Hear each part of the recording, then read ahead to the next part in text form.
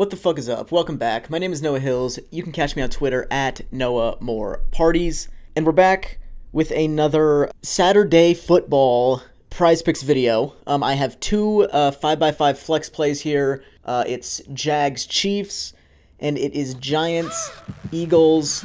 Let's get into it.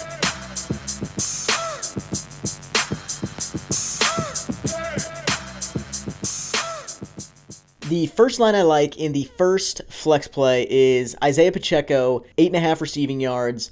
I like the over. Pacheco is averaging 7.6 receiving yards per game this season, but 16.7 per game in the last 2 months, so nearly double this line. And prior to Week 18, the last game the Chiefs played, I think he had 0 receiving yards, but before that, he had at least 11 receiving yards in 6 straight games. The Jags gave up the second most receiving yards to running backs in the entire league. We need 1 screen pass. We need 1 check down. He's been doing this lately. The Jags do this all the time. Let's do it. The second line I like is Jake Elliott, 1.5 field goals. This is the Eagles kicker. He's averaging just under that this season at 1.3 per game, but 1.8 per game in the last 2 months. The Giants have given up the third most field goals made of any team in the league, more than 2 per game. The Eagles offense is good. Elliott's been kicking field goals lately.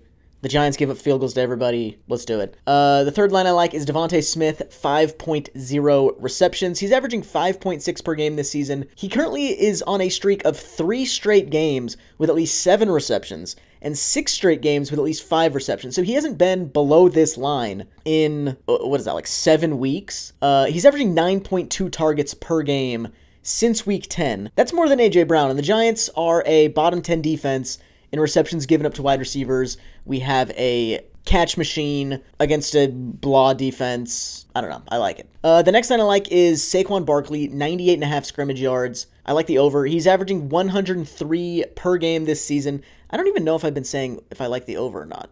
I like the over on Pacheco. I like the over on Jake Elliott. I like the over on Devontae Smith. And I like the over on Saquon Barkley, because he's averaging 103 scrimmage yards per game this season, 109 yards in 3 of his last 4 games. The Eagles give up the 4th most rushing yards to running backs. Saquon Barkley is a running back.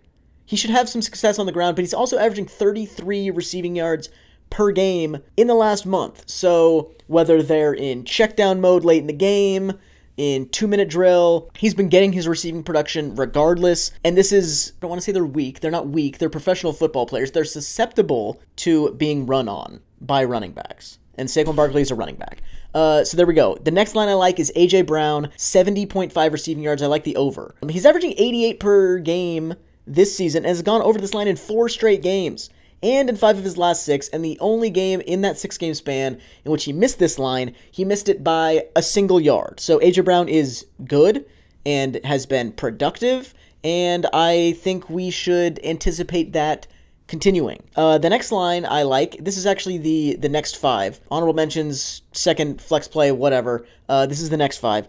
The first of the next 5 is Jerick McKinnon, 33.5 receiving yards. I like the over. He's gone over this line in 3 of his last 5 games. Has 31 or more yards. So the game in which he had 31, he missed this by, what, like 3 yards? But 31 or more yards in 4 of his last 5 games. The Jags are the second worst in giving up receiving yards to running backs. It's January, which means it's time for January Jerick. He shows up in the playoffs. He shows up in the Super Bowl to put the Chiefs over the top. It's time for January Jerick in a juicy matchup. I like it. The second line I like is Travis Etienne, 17.5 receiving yards. I like the over here as well. He's averaging 18.2 per game this season, 22.8 per game in the last 5 weeks, and has hit this line 3 times in that span. And the Chiefs, again, bottom 4 in the passing game against running backs. We got a lot of weak passing games against running backs on this slate. So I like a lot of receiving yards lines for running backs. Travis Etienne is no different. The next line I like is Harrison Butker, 8.0 kicking points. I like the under. We love unders. We love overs around here, but unders need some love. And I like this under. He's averaging 7.2 points per game this season, has gone under this line in 4 straight games. He has 8 or more points in just 4 of his games all season. And the Jags defense is fringed, I think they're 6th.